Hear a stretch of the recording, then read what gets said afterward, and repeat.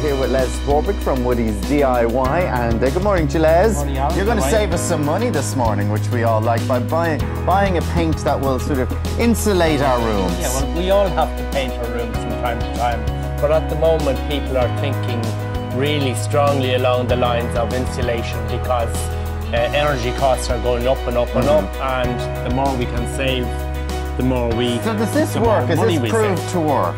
It does indeed, yes. Right. I've got a few little examples of it here at the moment. What's it called, first of all? This is Thermilate Warmcoat Paint. Thermilate Warm. Now, it's expensive.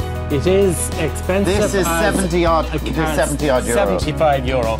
Expensive as a can of paint goes, but I mean, you could, what the average good quality paint is around 40 euro for 5 litres. Right. So it's not quite as pricey there, but it's insulating the room. Insulating your room for you. And it actually does a good job. That's just one coat, it's super cover. One coat over that colour, as you'll see now.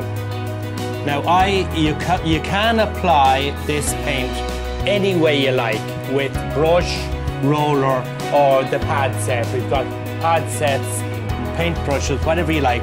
I think the roller is the best for the obvious reason that if you look at the paint, as the roller pulls back, when it's drying up, it pulls the paint up. Right. So it gives a thicker coat. Okay. So you've got more insulation as well as good coverage. Right. So it's very easy to use, very quick drying. I don't put that bit on, what, 7:15. And it's fully dry. Fully dry now, fully dry. Okay, the paint additive here you have as well.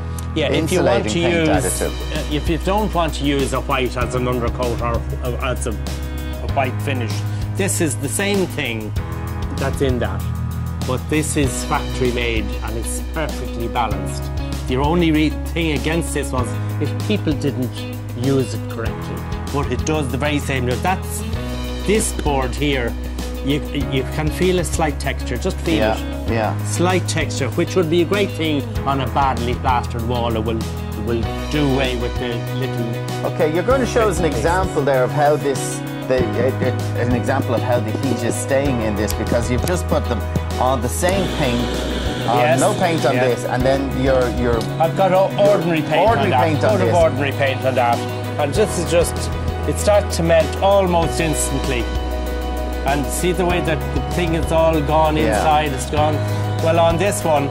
This is the paint now that we have here. This is the Thermilate paint. Thermilated paint. Now it starts to blister, but still it's holding back, No dinge in it yet. I would have to just stay there.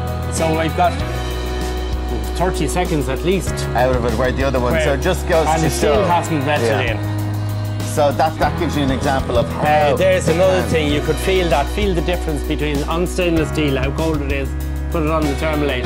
Oh, totally different, yeah. Much warmer, and there's ordinary paint there, it's almost the same. So if you go in, you ask for it, and it's called Thermilate. Thermilate Warmcoat Paint, and it comes in flat coat, matte coat, or soft sheen. Okay. So if you do your whole room, some people say, oh well, we only do the outside walls. But why not do the whole room and cocoon your room? Or if you do the whole house. Do all the inside. All the insides of the whole house, and it could save you absolute fortune over the years. Okay, very good. I've never seen it before. It's slightly expensive, but then, as we say, on the long term, it could save you a lot of money in the insulation in the house. There's 2 jobs. Does it come in different colours? No, only in white. Only in white. But then you can choose your colour and put this in. Okay, brilliant stuff. Okay, thank you very much for that, Les. All the details on your screen there. It's back in the studio.